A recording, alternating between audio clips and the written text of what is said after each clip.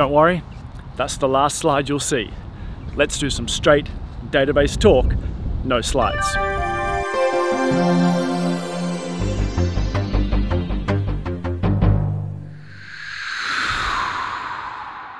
I was told by support, here we go. I'm going to get myself into trouble here.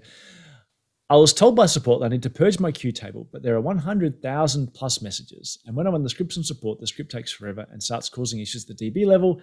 Is there a way to purge all of them at once? If so, will it cause any issues?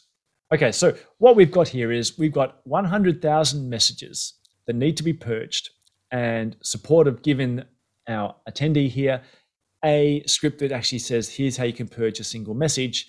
And the way we have in the PL SQL routines to purge messages, you can specify a criteria.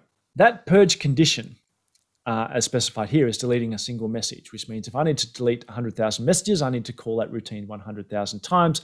That's going to take a long, long time. The purge condition on an AQ table effectively becomes a where clause. All it really does is when you run it, it becomes a where clause against the queue table. That means it doesn't have to refer to just a message ID. As long as you can come up with a particular criteria to remove those rows, you can do it in obviously a single or small amount of passes. So as long as you can identify those messages you want to purge in an efficient mechanism, a purge shouldn't actually take too long because it is literally just a delete. The queue table is just an Oracle table with I think 2 indexes on it, maybe 3. So it takes about the same amount of time. For example, if you wanted to simply erase the entire table, you can do a purge condition of 1 equals 1. And that will simply do a single delete across the entire table. It'll delete 100,000 rows. If you have particular criteria, as long as it could be expressed in a where clause, then you can do it with a single delete. If you have more complicated criteria, you could pass in multiple purge conditions with multiple calls, but each one getting a batch of rows.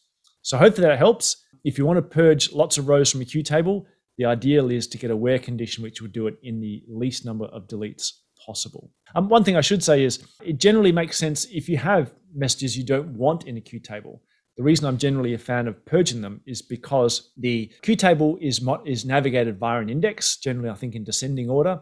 And over time, if you put a massive amount of rows in there, those indexes can start to get a little bit stale, because if you've got rows floating around in there, generally it means they got fragment, the index is full of little sparse holes. If it's all down one end, if it's all just old messages, you won't notice any problems. If it's lots of little sparse little holes, then what you have is leaf blocks scattered with poor utilization all throughout the indexes, and that can slow down your query performance when it comes to dequeuing messages.